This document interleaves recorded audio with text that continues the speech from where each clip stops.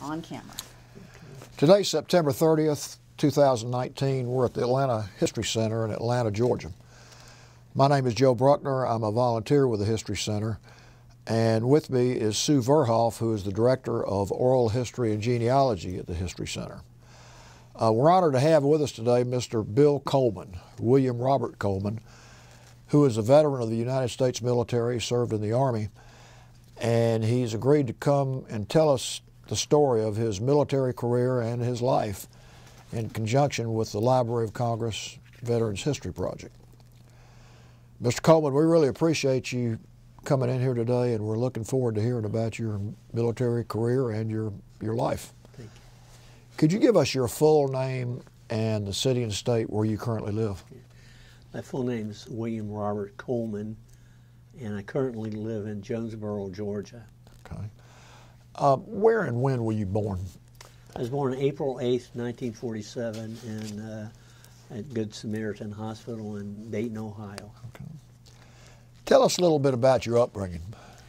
Well, my family and I lived in around about 23 miles northeast of Dayton in a really small city, or actually town, and the big city next to where we lived was Lewisburg, and that's about 1,500, but we lived in West Sonora, and there were 3 stop signs in West Sonora. I went back in '85, they removed 2 of the stop signs, and then we lived there until my mother died when I was 7. Then after that we moved to Chattanooga, Tennessee. My father was born in Ringo, Georgia, and so we moved back to Chattanooga, and I lived there until till I went to college, and I went to North Georgia College in Dahlonega, and so that's my. Did you have brothers and sisters? I had 5 sisters, okay, and had no brothers, and my twin and I were last to come along. Yeah. Had your father served in the military at any point? No, my father had not, and many years later I found out only an uncle had served in the military, and he never talked about it, but my father had TB, okay, so yeah, he was ill and could not serve during World War II. Plus, by that time, I think he had about 3 or 4 children, yeah, so okay, he would have been probably last. Yeah. What were the circumstances under which you entered the military? Well, I went to North Georgia College, and that's a military college. But the circumstances, in my view, really started way before then, okay, because I was, as a teenager, maybe all teenagers are interested in war, yeah, and I played war a lot.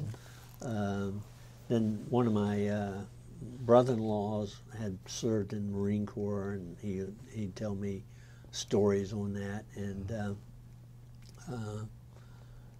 so I had an interest in the military. I was really gung-ho in junior ROTC in high school, and actually a high school classmate went to North Georgia, and whom I liked, so I got interested in North Georgia because it was a military college, and I went there, and my friend left. Anyway, but I was really interested in probably. I'm not sure that I was interested in military, but I think I was more interested in the ideal of the military, and unfortunately, ideals don't really sustain or last. But I had an interest in the military. Were your parents okay with you going into the military? By that time, both my parents were deceased, okay, and but my family. My sisters were okay with it because heck, one of my sisters, her husband was in the Navy at that time. Okay. So there was no resistance on me going in the military at all. Well, you've got a very interesting bio as far as where you were. You served in a lot of places, in a lot of different wars and conflicts. So let's start at the beginning, Okay. when you first entered the military, and tell us your story. Yeah. Well, I graduated from North Georgia in December 1970. And, 2 weeks later, 3 January, I reported to Fort Benning, Georgia, to infantry officer basic course, and went there. And after that, I went to airborne school, and then after about 4 or 5 months, I had my first assignment, which was at Fort Bragg, North Carolina. And what year was this? 1971. Okay. So, and I served in the 2nd 504th Airborne Infantry unit. I had a weapons platoon at that time, and unfortunately, in my view, I didn't learn much about the weapons, but I later did, and I wish I'd learned more about the weapons at that time. But that was my first experience in leading, and I'll try to remember later on the significance of learning how to lead. I was there about 8 months, and then I got orders in Vietnam to go to a Vietnamese language school en route, and then I went to Fort Bliss, Texas, to Vietnamese language school, 11 weeks. But about 3 weeks before the end of the school, the war was drawing down, and they diverted me from Vietnam to Panama, and went to Panama at the end of 1971, and went down there, and I had a recon platoon at first, and then after about 8-9 months, I was changed jobs and had a support platoon. That was an 18-month tour, and after 18 months, a friend of mine and I drove back from Panama. My friend served 5 tours in Vietnam. Wow. His first tour in 1962, and he and I drove back from Panama, and I was assigned to Fort Benning, Georgia, and I had another platoon at Fort Benning, Georgia, a rifle platoon, and after a while they needed someone over at the mortar committee, and I went over there and I taught mortars there for some time, and actually last 6 months at Fort Benning on a 35-month tour. I went to infantry officer advanced course, and then after finishing infantry officer advanced course in something like 1976, I went to Fort Lee, Virginia, to a supply management course because I was being assigned as the logistics officer in Korea at the Joint Security Area. And I went there and I served there for a year, and then after that year, I made a mistake. I asked the Army to send me anywhere west of the Mississippi, and they did. And I didn't realize how close Fort Polk was to Mississippi on the western side. So they sent me to Fort Polk, and all I could say about Fort Polk was they sent me west of the Mississippi, as I asked. And at Fort Polk, I was served as operation officer for a maintenance battalion for a little over a year, and then I served as a company commander in the 3rd Battalion, 11th Infantry, and so let me go into what I was talking about earlier on all that. So one of the major purposes I believe, and I've only come to believe this just recently, that it's such a privilege of leading an American soldier. And luckily I had five platoons to lead soldiers in one company to lead soldiers. And also in Korea I had 500 people working for me as a logistics officer, 19 Americans and the rest were Koreans, and on 3 compounds. 2 of the compounds were within the DMZ in Korea, and I went in DMZ every day, and so it's just a privilege of leading people. It does matter. It is very important to have good NCOs. I mean, if you don't have good NCOs, it's a struggle. Or as they say in the Army, it's a challenge. It's actually like arranging deck chairs on the Titanic. But anyway, after Korea and Fort Polk, after Fort Polk, I went to Melbourne, Florida, and taught ROTC. I was the senior instructor at ROTC at Melbourne, Florida, at Florida Institute of Technology. And I took my job very seriously there because, in my view, the first 3 years, at least at FIT, it was just kind of getting the people interested in staying in the program. My job, as I viewed it, was to prepare them for active duty, and I like to think I did okay on it because I was only there a little over 2 years, and in the 2 years, all of my cadets made commandant's list in their respective service schools, so I thought I'd done good. Then after ROTC, I went to Fort Eustis, Virginia, and I served at that time the Army was having people serve in their what they called functional areas at that time.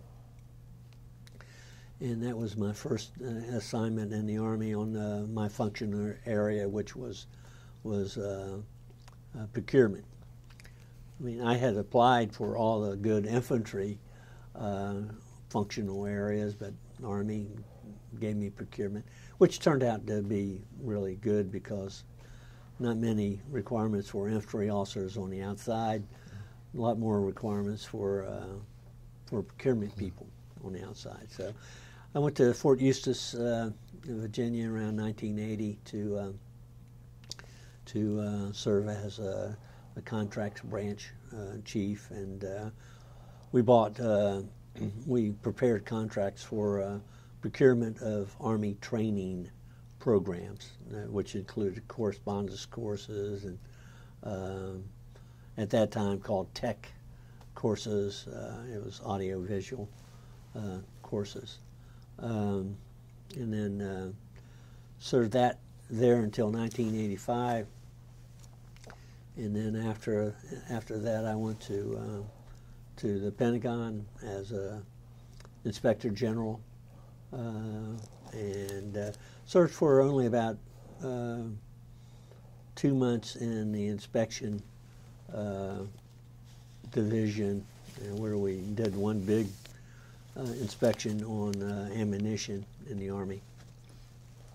But then they needed a procurement person in the investigation division, so I served in the investigation division for 46 months as a investigator, investigating senior officials of the Army, and only senior officials of the Army.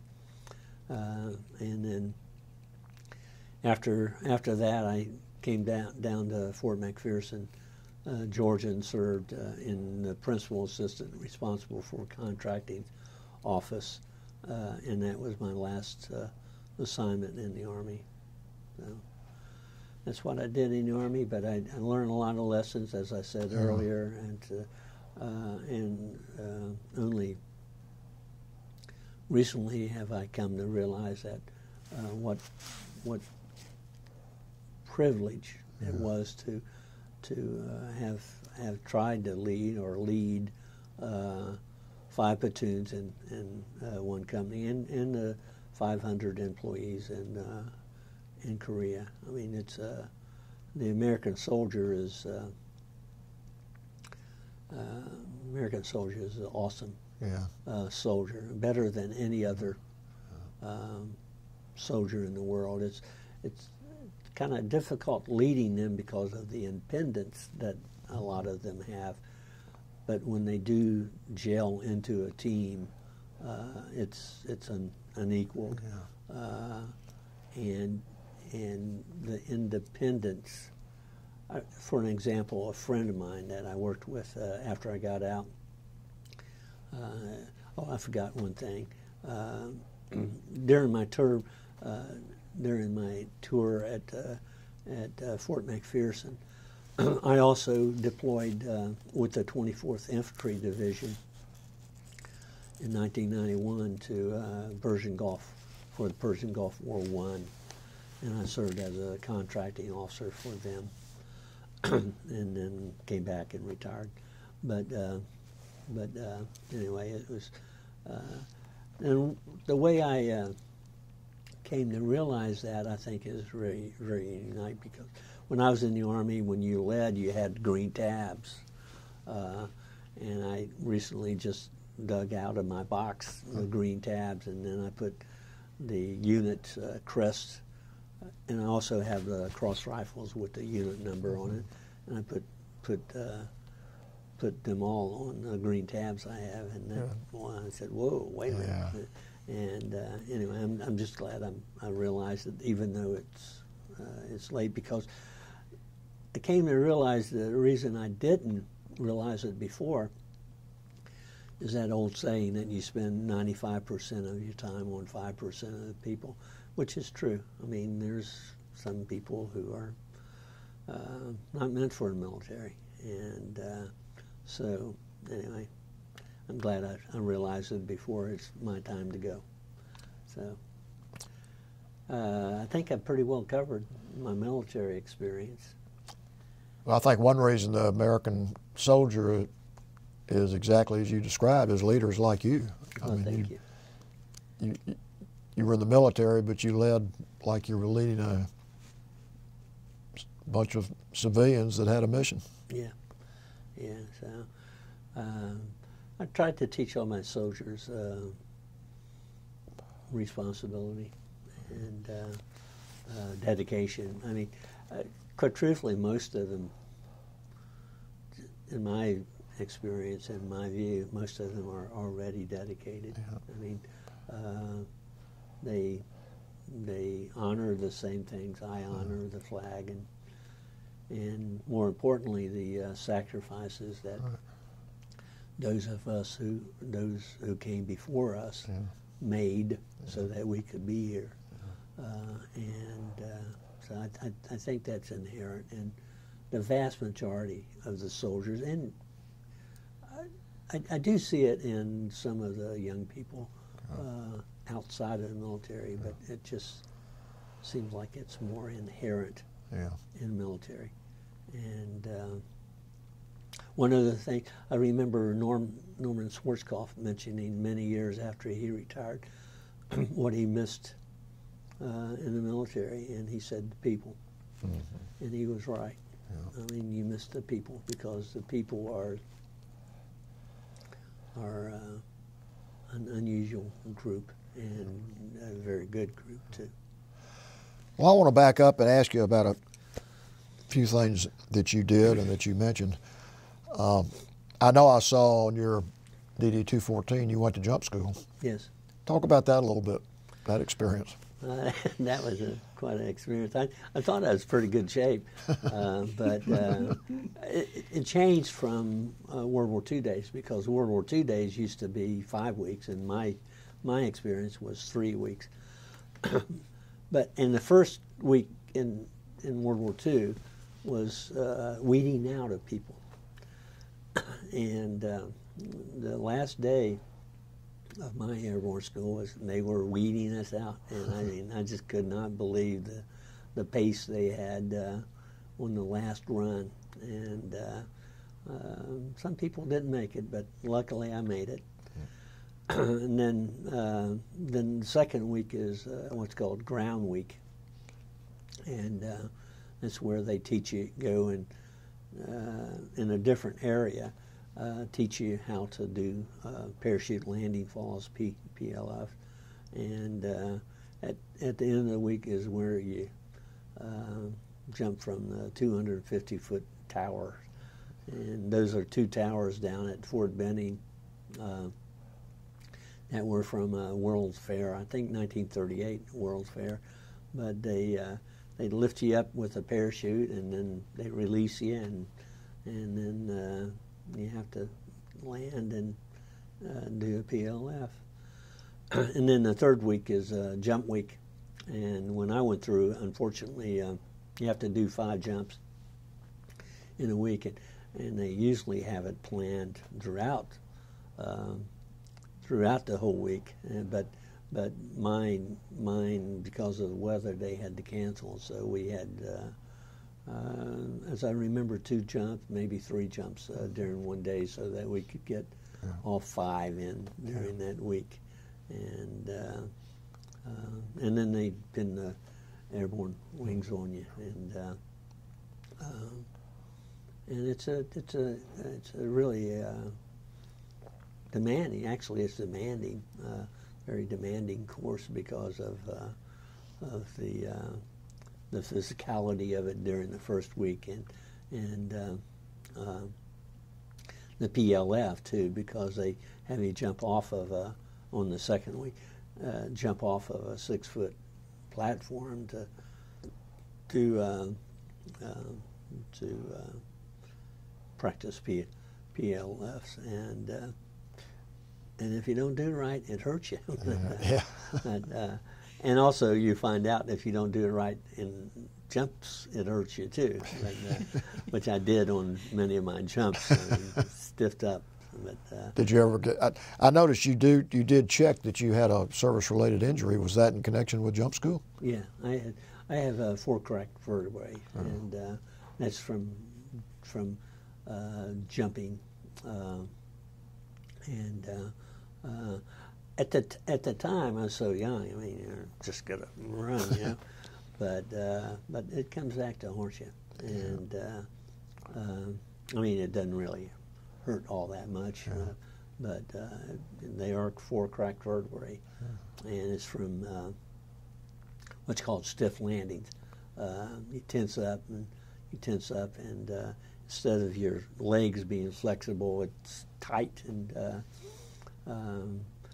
which is kind of ironic because one of the jump zones I jumped on was St. Mary Glees, and this year we've gone to a lot of D-Day activities and 75th celebration of things in Europe. We've been on 3 tours really, one on 6 June for D-Day, and then one after that back to Normandy. But then in August we also went to all that, and all the tours we went to St. Mary Glees in France, and it always reminded me of that one jump I had on. I mean, I had other jumps on other drop zones at Fort Bragg, but St. Mary Glees was unimproved, and landed on a jump. I landed on a small tree that it's about knee high, and although it was a small tree, but when you land on a tree, that'll get your attention. But particularly when your leg's stiff. But well, I just want to clarify something. You jumped St. Mary Glees. Did you jump? I know sometimes at the various ceremonies around D-Day, veterans will jump. Did you jump in St. Mary Glees? No, I wish, but no. It was St. Mary Glees drop zone at Fort Bragg. Okay, I thought that's what it was. I just wanted to But I wish I had. Yeah. We saw many of the jumps Yeah. during the week of 6 June. There, didn't see the main one, but where the something like 11 or 12 C-47s. Yeah, that's quite an experience watching that, isn't it? It is. The drop that we saw was British soldiers jump from C-130. Yeah. And talking about jump school and jumping. I jokingly say the first airplane I ever rode on, I jumped out of, which was true. I mean, Not many people can say that. yeah, yeah, that's true. And, You said you served on the DMZ, in the DMZ in Korea. Talk about that. That was sort of a unique yeah, it was assignment. very unique. A very demanding job. Like I say, I had 19 American soldiers working for me, and I had a total of 500 people working for me, and all the other people were South Koreans, and very unique assignment. At that time, it's changed now, but at that time there was a camp called Camp Kitty Hawk, and it's right up against the boundary, the southern boundary of the DMZ, and we were on a little hill. The Quonset hut that the officers lived in was built in 1953 for the conferences that took place at the DMZ. It was refurbished in 1964, but we were there in 1977 and 78, and we had a little golf course, and on the other side of the golf course was landmines, and we had a fence around the compound, but North Koreans were always infiltrating at that time, and quite truthfully, at many nights, I heard firefights and going on, and because within the DMZ there were two mountains, still are, Collier and Olette, and at that time the 2nd Infantry Division manned those hills, and they had firefights at night, and of course they were never recognized, never reported really. Yeah. I mean, I'm sure they were reported, but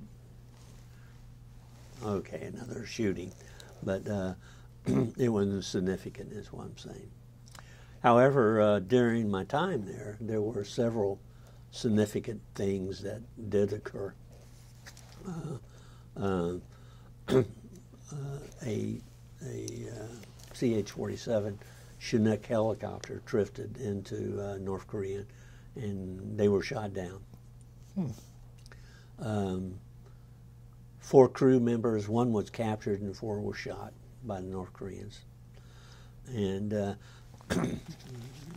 4 of the most intense days in my life were spent during the recovery of those 4 people. Bodies of 3 people and 1. I mean, we had several military armistice commission meetings, and it was just so intense because about 8 months before that had been what was called the axe murders of Panama. And what the axe murders were about was 2 soldiers, one captain and 1 platoon leader, first lieutenant, were there supervising what were ultimately become my Korean workers, pruning a tree by a bridge called Bridge of No Return.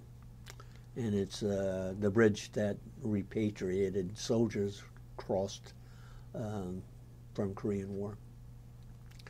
And they were supervising pruning of the tree because another post called OP5, Observation Post 5, they couldn't see the bridge well, so that's why they were pruning the tree. The captain's, that was his last official act before he rotated out. and there was a North Korean soldier who came across the bridge in no return and said, "Stop." And the captain said, "Nah, go away."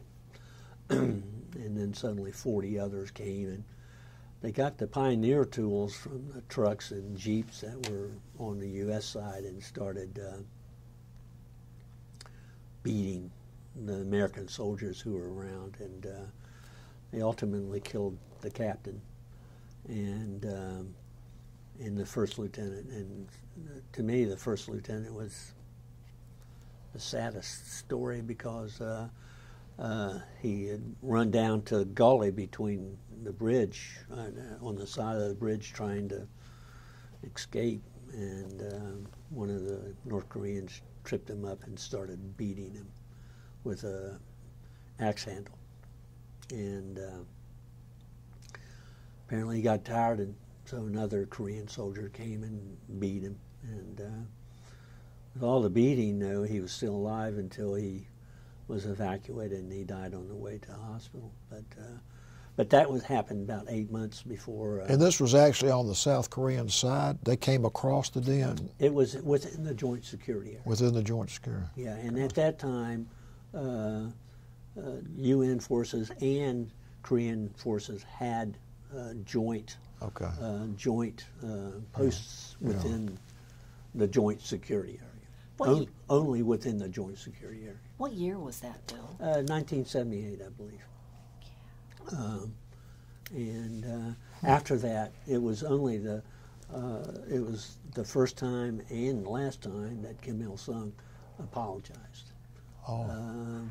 And I got there 6 months after that, but then shortly after that, Chinook strayed over North Korean and shot down. But did these get any publicity? Oh yeah, the axe murders at Panama did. Okay. And a lot of because we came very close to World War III, because what happened, it happened before I got there, but shortly before I got there, but the Second Infantry Division was alerted on alert. At that time there was a battalion always north of what we called the Imjin River, and which was a restricted area, and there was one battalion, but they moved one or two more battalions up there ready to attack, and they let the North Koreans know that we're coming to cut that tree. And 2nd Infantry Division sent I think an engineer company into the joint security area and cut that tree down, and B-52s were hovering over South Korea at that time. So it became very close to World War III.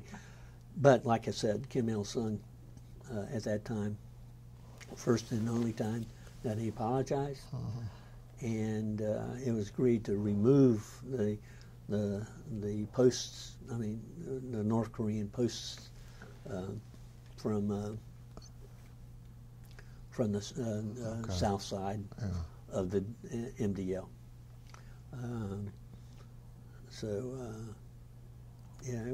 It actually, when I got there, we were still on alert,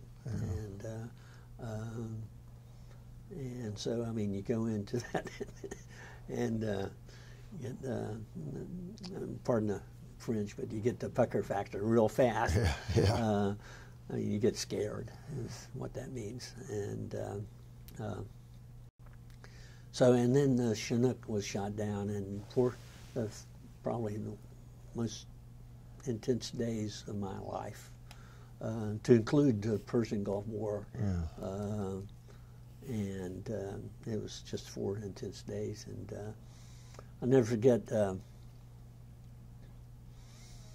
Last time.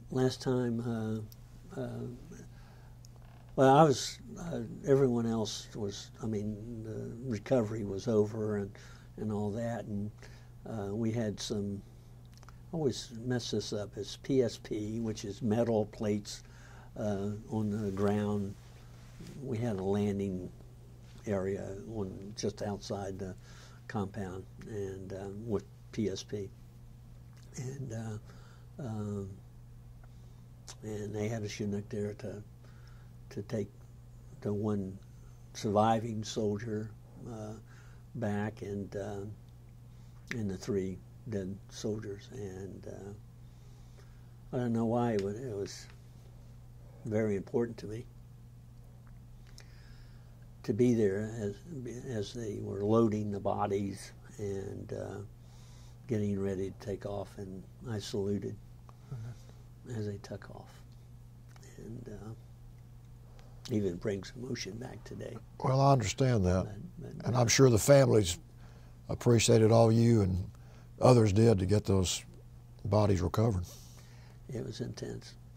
And then after that, went to what they called a monastery, and actually we had tours going up there, civilian tours, and they went to the monastery, and there was a bar there, and we went to, all the officers were there at the bar, and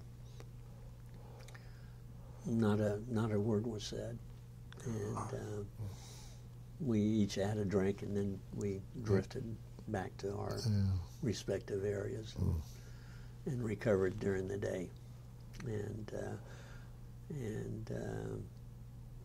anyway, couple of times. Actually, during my year there, we had more military armistice commission meetings than many years, and I just recently found out that they haven't had one in, golly, 9 years, and so it's changed a lot. So. And actually, they changed the name of the camp we were on to Camp Bonifacius, and that was the name of the captain who was killed on that day. And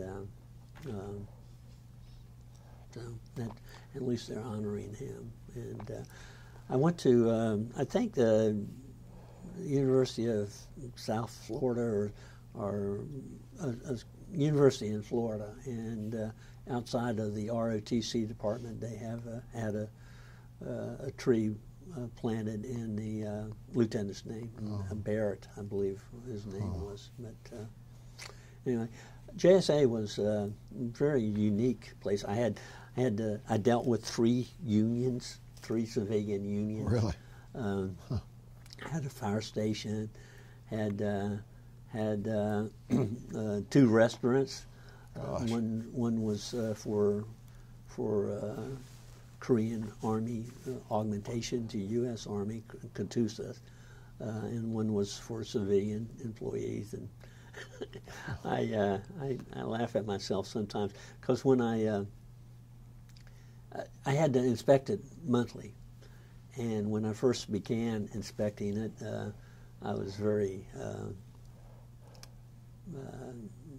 I was trying to do the right thing. Well, the right thing for a Katusa restaurant and the workers' restaurant is not the right thing for the Koreans. So, I mean, I was in there for many minutes when I first started, and I don't know, after 2 or 3 months, I mean, I walked in the door, walked around, walked through the cooking area, and walked out. 30-second inspection, and you know, their health standards were very different than ours. And anyway, I mean, I kind of laugh at that. But I mean, no one got ill. No lasting damage, huh? No. Yeah, and the saddest thing to me about Korea is that it cost me my first wife, and my first wife couldn't handle the separation of military, and she never, I mean, I remember getting a letter from her, okay, what's going on over there? And I mean, there's a lot of things you can't really, particularly in situations like that, you can't really share with your wife, or shouldn't. So, but it was quite a experience, and I'm extremely glad, notwithstanding the first wife thing, but I was extremely glad I was assigned there. And I say it's a gift that keeps on giving, because when I left, I got something like 17 gifts, and like you get a flag that sat on the military armistice commission table within the JSA. Within Joint Security Area. Let me back up and say, within Joint Security Area, there's 5 buildings, and you may have seen it on TV when Trump stepped across into North Korea. The extreme right one is a North Korean building, and that's where they rest. Next one is what's called the joint. When I was there, called the Joint Duty Officer. And they're usually a Navy officer who meets with the North Koreans every day, and that built. The third building is the Military Armistice Commission meeting building, and then the fourth and fifth building is where the Neutral Nations Supervisory Commission offices are. And at that time, when I was there, for the North Korean side, it was Czech and Poles. They since dissolved as countries. And, at least on the communist side. And on the UN side, it was Swiss and Swedes. They're still there. So those were the 5 buildings, and anyway, it's very unique. One of the biggest decisions I made when I was there, they're all painted blue, UN blue. And I got this frantic phone call one day because I was having the buildings repainted. And what color should we paint the door on the north side? I said, well, what color is it now? Light green. I said, well, painted UN blue. And all that. So, now, I mean, I like to think I accomplished a lot there. I mean, I did a lot of people things, like I gave all the Koreans. They never gotten this. When they had a birthday, I gave them a birthday card, and most units in Korea at that time only maybe had eight workers. I had 65, and it's just a unique unit because most of our money came straight from 8th Army. I had a small amount coming from 2nd Division. And actually, I tried to get rid of that 200,000 from 2nd Division because it was such a pain. But the 800,000 from 8th Army, I mean, if I needed any more money, I'd just, hey, I need more money. Okay. And all that. But I like to think I accomplished a lot of things up there. I mean, a lot of work-related things. I mean, we put in a concrete pad around the gas pumps we had. We had general officer cars. I mean, we had all kinds of vehicles, general officer cars, and a gas station. And put concrete around the gas station, built a sauna room off the gym, and did a lot of other projects. Probably more than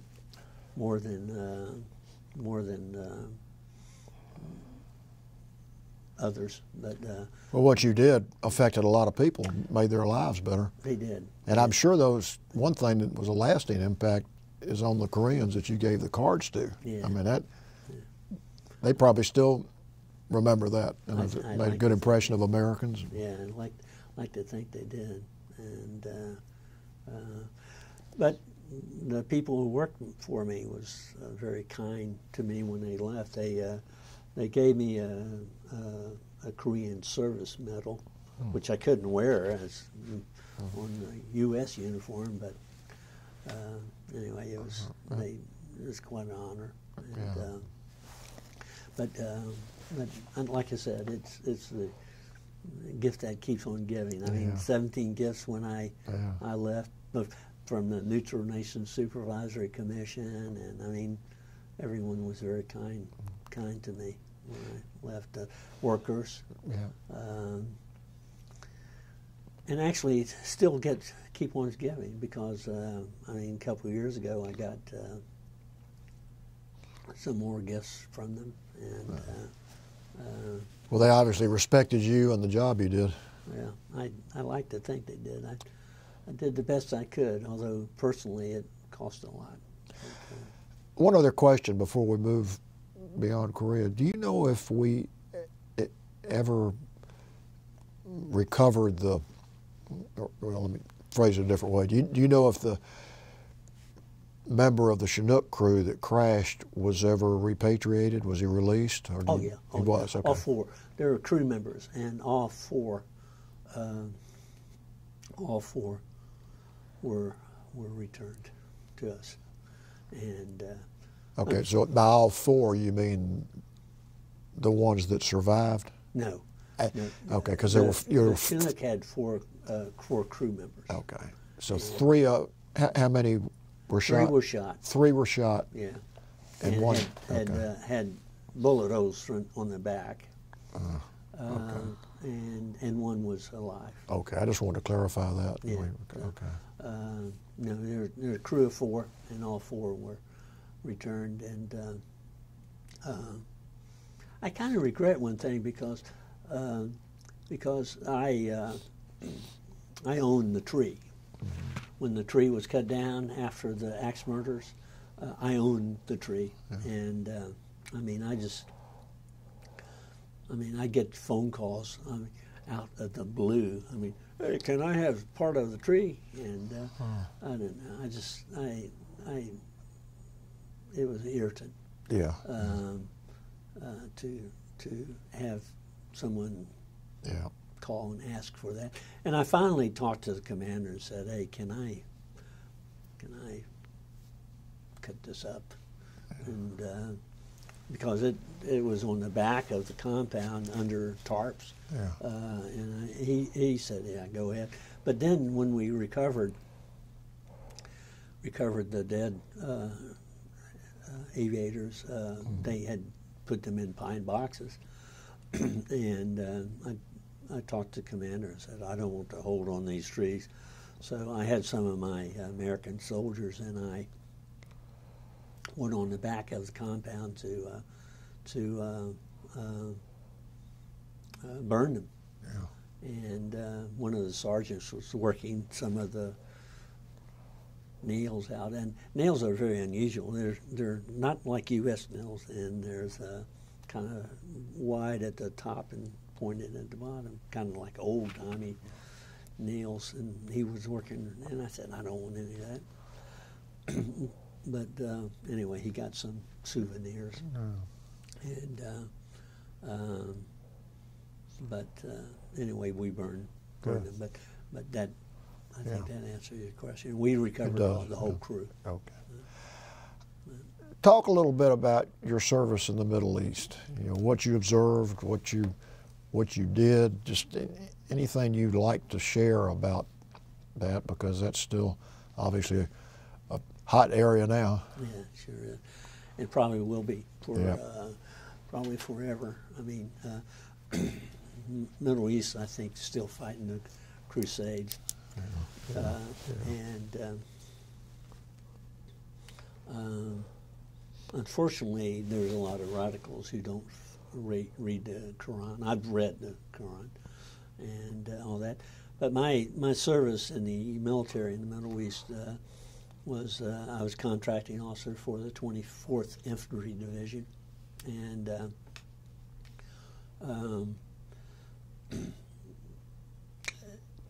Saddam moved into Kuwait something like the 12th of August, 1990, and we started deploying immediately, and I was in Saudi Arabia on August 15th. Of 19... Pardon me? Of what year? Of 1990. Okay, you were there in 90, okay. Yeah, and shortly after Saddam had all that, we were in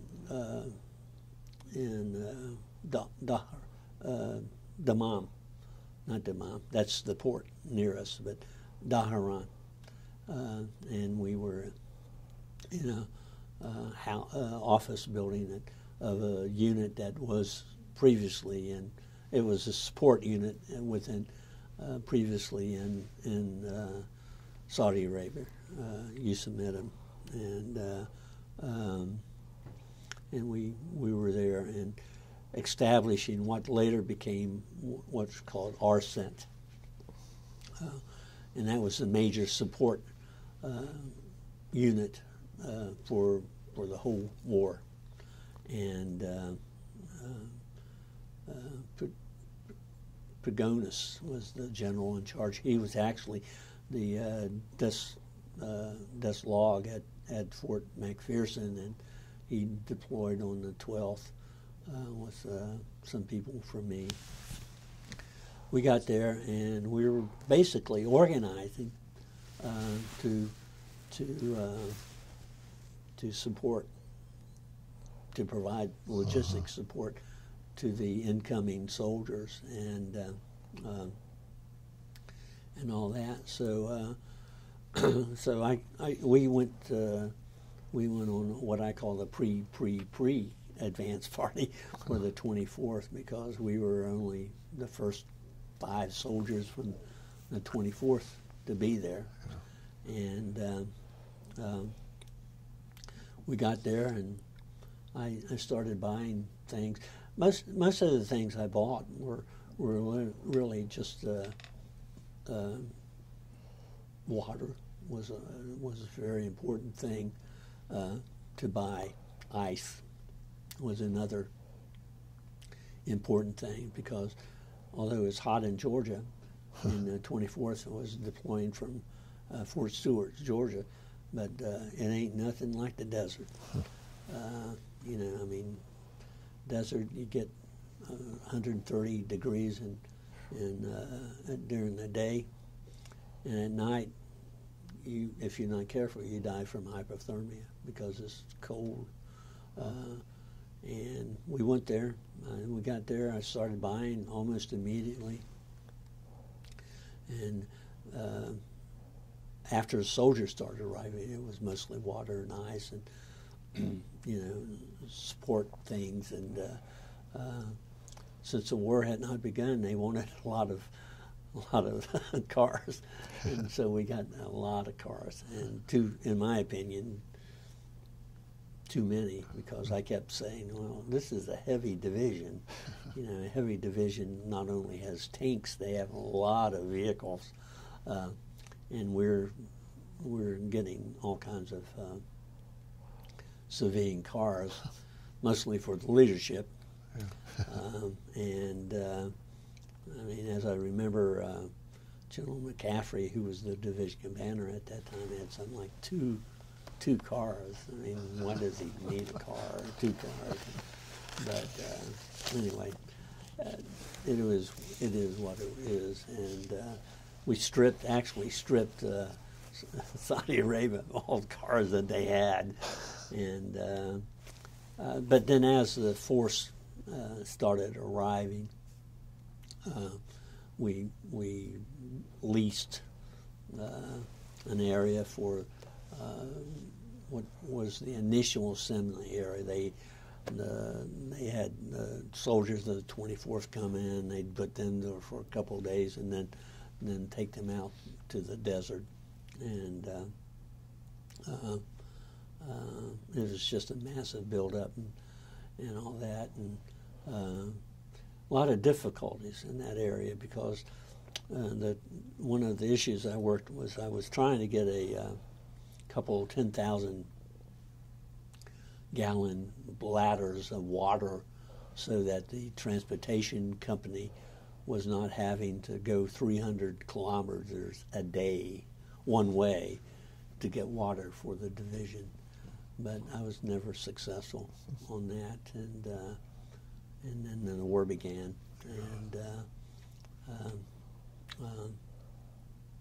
and then they just had to go further than 300 kilometers. Yeah. But one of the most memorable things I did there was the aviation battalion, not battalion, brigade, was way up north, out in the desert, so I don't know what town they were near. But the brigade commander one day flew down to Daharan to bring me up to where they were so that I could negotiate with the local prince to pay for the water that he was providing to the aviation battalion. So that was, I talked to the operations officer on the way up. I said, "What, the brigade commander's flying me?" And he said, "Yeah, it's that important." And so out there you get concerned about creature comforts, and creature comforts ain't that much for American soldier, but you got to have water out there, and if you can get a little bit of ice, that's good too. And so anyway, a lot of good memories from there, but it was also demanding. It sounds like you had some dealings with the locals. I did. The people. Talk about that, with the cultural difference and everything going on. It's very, very different, and very, very different, different mentality. I mean, I saw, I guess he was a sheik because he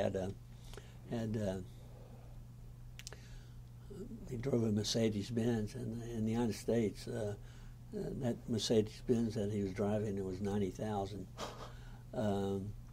And I saw the man get so happy for something like, I've forgotten, really small amount, because at that time we were only leasing a small amount of his land, and he got so happy over, I don't know, $90,000. I mean, $90,000 wouldn't even bought his car.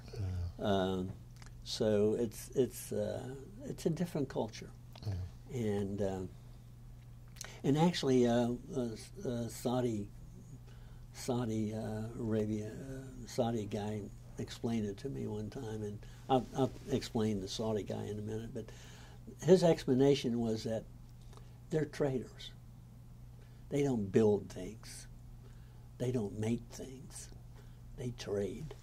So just a different mentality, all that. And the man who told me that, I actually, when I was teaching ROTC, I was also going to school for, at that time, my second master's degree, and later I got another master's degree from Florida Institute of Technology. But he was a Saudi Arabian Air Force colonel, and he and I had classes together in procurement, and he's the one who explained that. Huh. But it's just a totally different culture, and very religious, and they have to be religious in Saudi Arabia because they have two of the largest Muslim sites, Mecca and Medina, in Saudi Arabia. So they have to be very, very conservative, and all that. So yeah, a different culture, different culture. But I initially had some difficulty, if you want the truth, because of the different culture, and because they like money up front. Okay, are you going to deliver your product or not? And I had to learn that, and I mean, one of the scariest things I ever did was I gave a pharmacy. They wanted masks for you know out in the desert on those tanks that kicked up a lot of dirt, and they wanted basically surgical masks, and I contracted for one, and I contracted for some with a pharmacy downtown in Dhahran, and I thought he was going to deliver them, so I gave him $8,000, and we'll get it. And, I mean, I was scared to death. He did deliver, and but I mean, and after that, I learned, okay, we get the product first. So it's a different culture, and very different. Had a real education over there, didn't you? It did. I did have a very real education and all that. And actually, when I was over there during Persian Gulf War I didn't remember what my Saudi friend had told me, that you know, the trading culture and and all that. But no, it's a very different culture, and it's best to pay attention because they will, and they're out to make money, and which is not a bad thing. Yeah. Don't get me wrong; it's not bad, but they might tell you something today, but that doesn't mean it's going to happen. But anyway, it's different. Now, was that your last assignment? And you know, what were? Well, I was actually, my assignment at that time, I was stationed at Fort Polk. Okay. At the principal assistant responsible for contracting, but I was attached. I got it. Okay. To the 24th because at that time the Army, the Air Force has a really good system, and the Air Force system is that officers and enlisted, a lot of the times enlisted in the Air Force, but that's what they do, procurement. Mm-hmm. But at that time, in the 80s and 90s, in the Army, the procurement contingency, it's called contingency contracting. The contingency contracting was not a mature function in the Army. I think it is now a mature function in the Army, but it wasn't mature at all.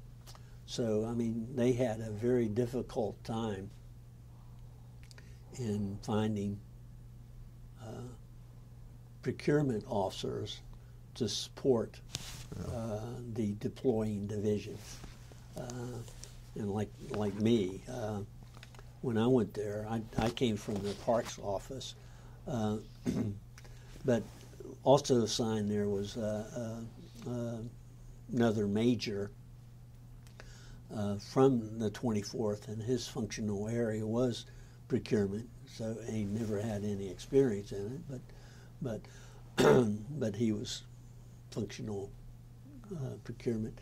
And then I had another major working with me who was an Inspector General at Fort McPherson. So the contingency contracting function in the Army at that time was not very mature, whereas in the Air Force it is very mature. And the Navy was very mature, but the Army, we didn't do that. When did you leave the Army? When were you discharged? I retired January 1991 after 20 years. Okay. I came back from Persian Gulf and retired. Talk a little bit about what you did after the military, what the adjustment was like after 20 years, and what you did, and anything about your family. Or... The adjustment was very hard for me after the military because when I left the military, with the exception of 2 assignments, one assignment when I came back from Panama and at Fort Benning, I was there for 35 months, 4 different jobs, but 35 months. And then my assignment in the Pentagon was 4 years. But other than that, I was moving every year, every 2 years. Yeah. So when I first got out, I mean, I hit the 2-year mark here in Georgia. I said, okay, it's time to move. But you don't do that a lot in civilian life. And so I had quite an adjustment on that aspect. But I was very lucky when I retired. I got a procurement job at Lockheed, and I worked at Lockheed initially, and then they had a big layoff in '93. And unfortunately, I was one of the ones laid off. I went back in '94, and then in '95 they were talking about another layoff, and I looked around. The same circumstances existed in '94, or 95, that existed in '93, and I'm not going through that again. So so I left and actually went back to Saudi Arabia, and I was a contract administrator / deputy program manager for a Saudi contract that supported the Saudi Ordnance Corps in Riyadh, and more exposure to the different culture, but more detailed exposure to the different culture. In what way? A lot of ways. I mean, a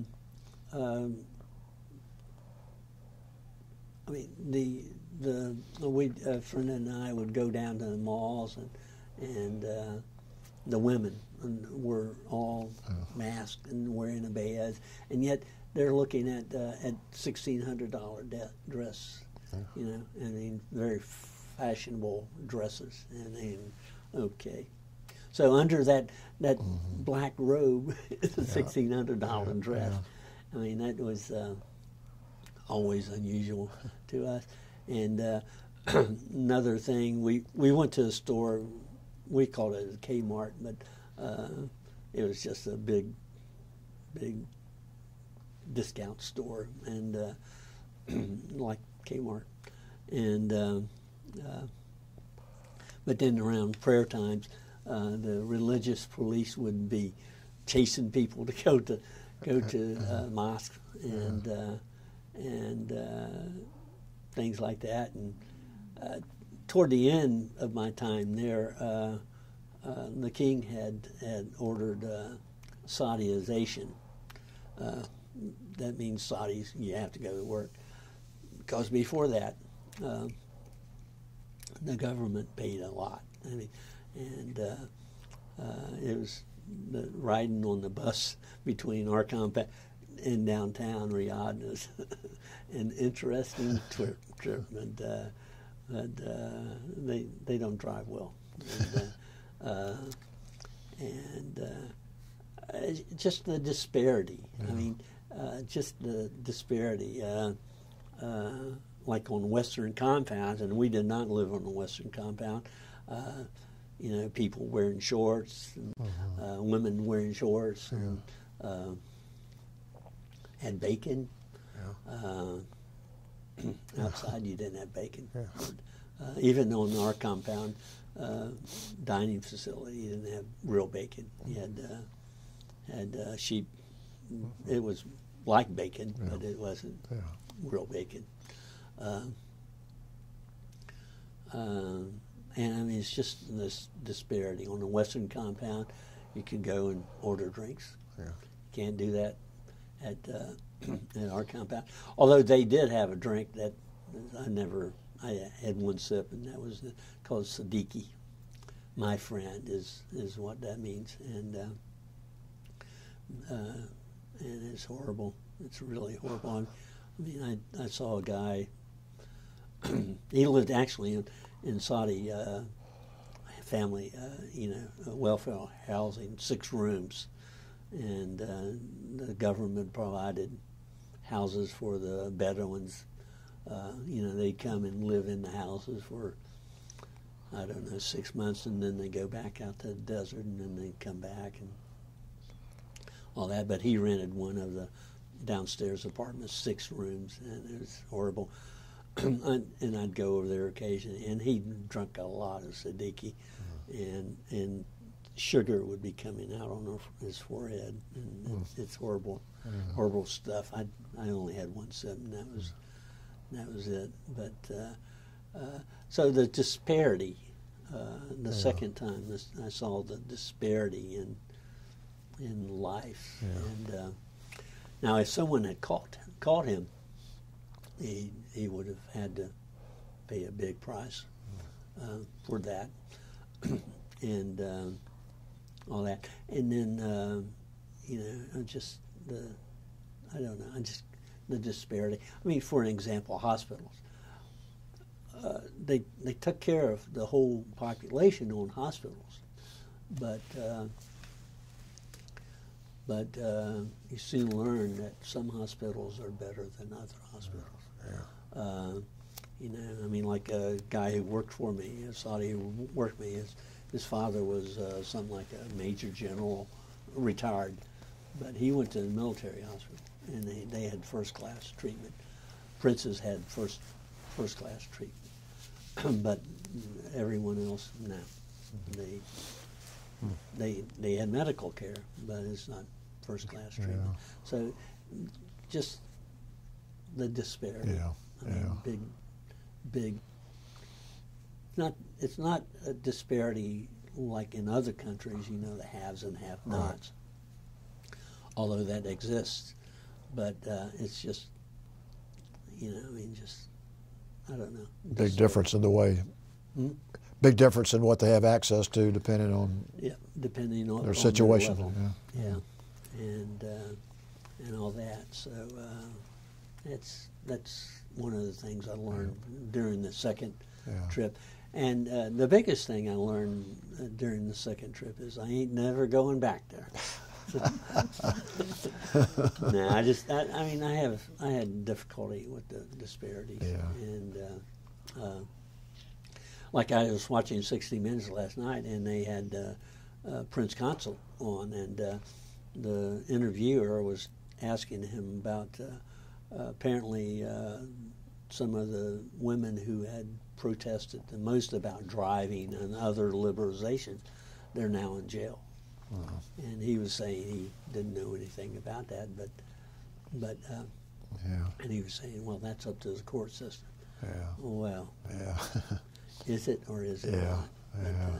But, he said it was, but I'm not sure it is. And they don't like dissent. And makes you appreciate this country, doesn't it? There's a lot of other reasons to appreciate this country too, but that's one of them. So, after you left that position, I came back, and then actually I was going. Actually, I was just going through D.C. To visit a friend, and a friend said, "Okay, hey, my company needs some people. We're creating a team in my company." The name of the company is MPRI. They've since changed the name of the company, but it used to stand for Military Professional Resources Corporation. But when I worked there, it was just MPRI. And something like 19 four-star generals were associated with it. And actually, the president of it was ex-chief of staff of the Army, Vono, and general officers were everywhere, and we were. He was actually creating what's called the activity-based costing model team, and I was hired to be part of that team, and I worked there 2 years, and we went around to different military bases and did activity-based costing models, and the biggest one I remember is at Edwards Air Force Base in California. The nearest big city is Lancaster, California, but that's 40 miles away. But then Fort Riley and several other, and Fort Bragg. I mean, several other places we did activity-based costing models, and I did that for 2 years. And then after that, I changed jobs and went to work for another company up in D.C. And something like 97, and worked there until me and my wife got married, and she lived in Suffolk, Virginia, and I lived in Alexandria, Virginia. And we figured it wasn't good to be separated, so I quit my job and moved down there. And Suffolk was not for me. It's a very small city, and anyway, we talked, and anyway, she finally got a opportunity here in Jonesboro, and we took it and moved down here. Oh, good. In 2001. Oh. Sue, do you have any questions? Want to take a break? Not a break, but just see if you have any questions that you want to ask her. Just one. You mentioned driving home from Panama. Yeah. That must have been interesting. It really was. It was really, really interesting. And the friend who drove, he drove a Land Rover because he had served 5 tours in Vietnam.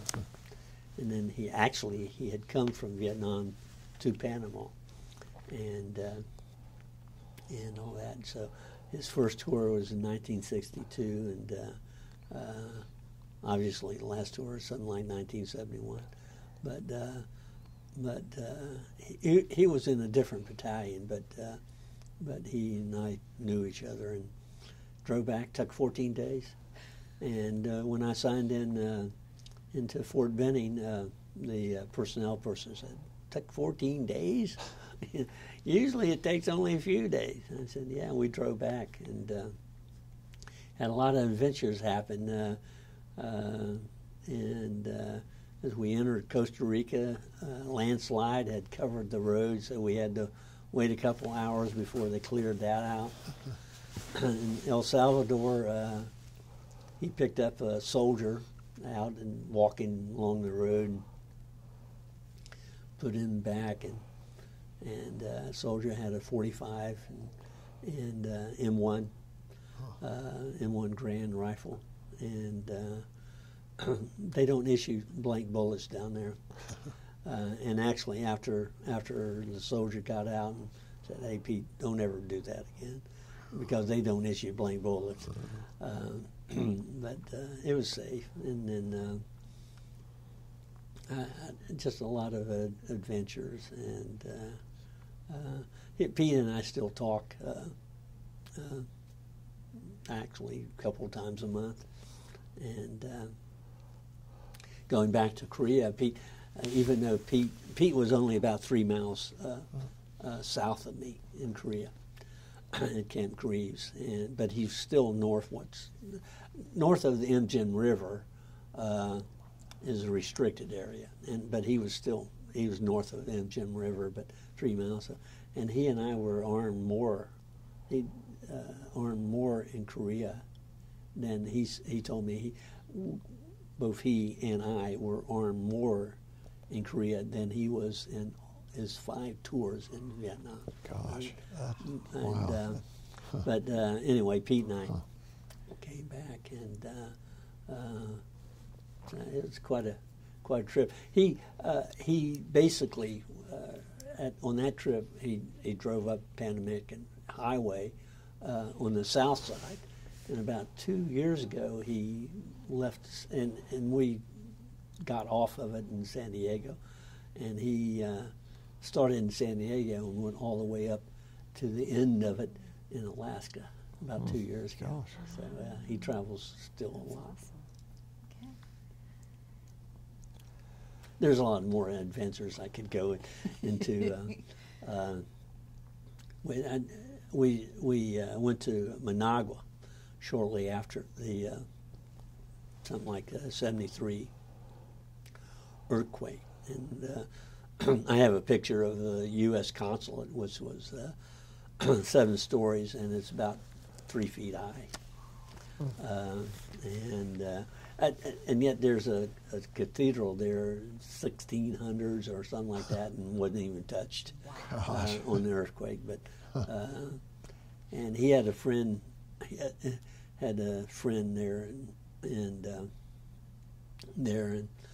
and we bummed around with him. But I actually not too long ago asked him whatever happened to his friend, because this was before the I've forgotten the man's name, but he's actually the leader of Nicaragua now. But at that time he was more socialistic, communistic than he is now. But he doesn't know whatever happened to his friend. Quite an adventure. Well, your life has been an adventure. Yeah. Well, thank you for that. Is there anything else you would like to say in closing, or anything that you didn't talk about that you want to talk about, or anything you want to say before we stop? I'd like to reemphasize what I said earlier, that I think recently it just came home more. And the way it came home is I dug out when you're in a leadership role in a military, you wore green tabs. And for some reason I got in my head, well, I'm going to get my green tabs out and put the crests. And I didn't know at that time I had the cross rifles with the number designation of the unit, but it turns out I did. But I got the crest out and I put it on the tabs and put it on my desk in my home office. And but it hit home on what a privilege.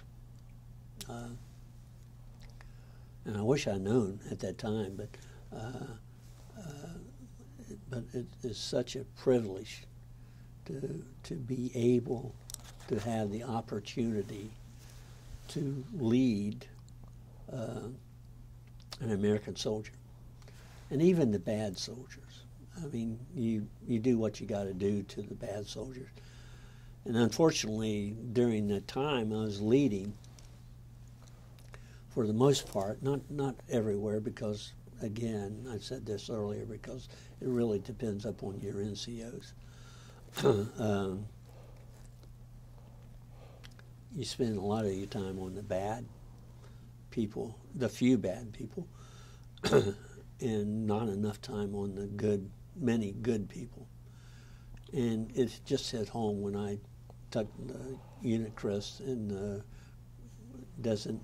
unit designation cross rifles out and put it on the green tabs that I wore, and put it out on my desk. And actually, I looked at them this morning, and it hit home again, and that what a privilege it was.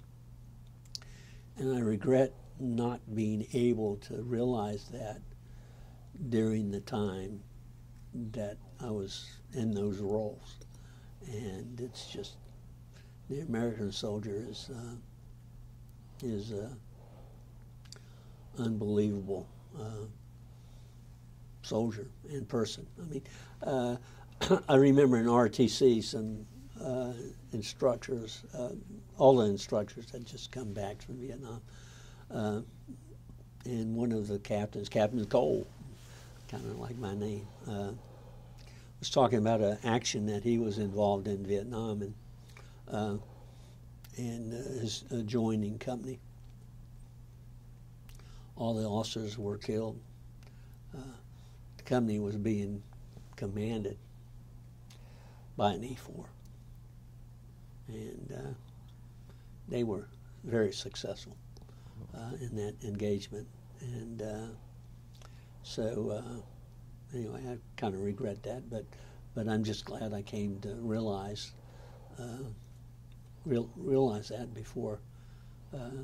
that before I leave, and I cannot overemphasize that.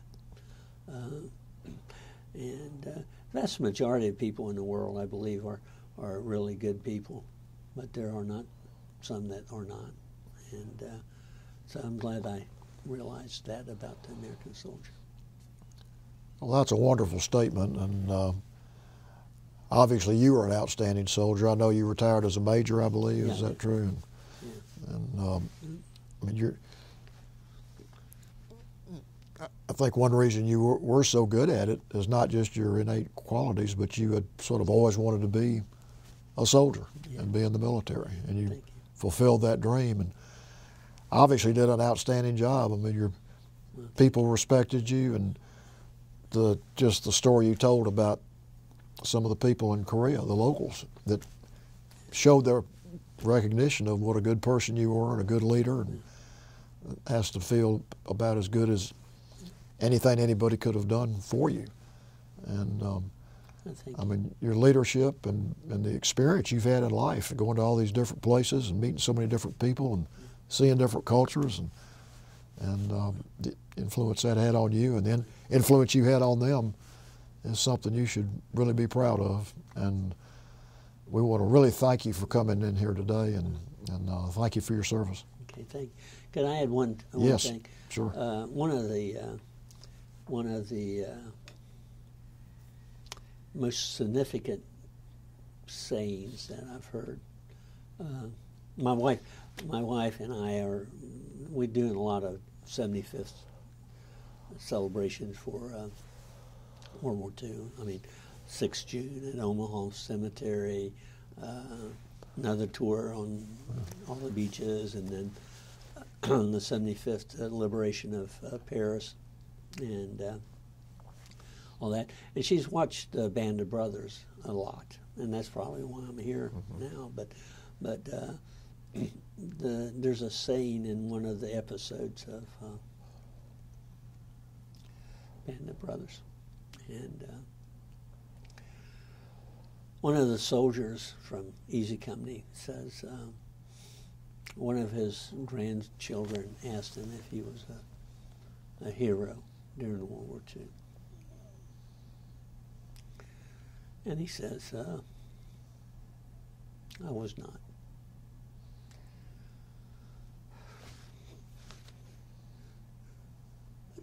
I served with I did not think I would get that emotional, but that's such a wonderful saying. And thank you for your kind words for me, but I think the kind words are for the people who served with me. Well, I can't think of a better way to end this discussion. And again, thank you for your service. Well, thank you. Thank you. Yeah, thank you for your time. Today. Thanks.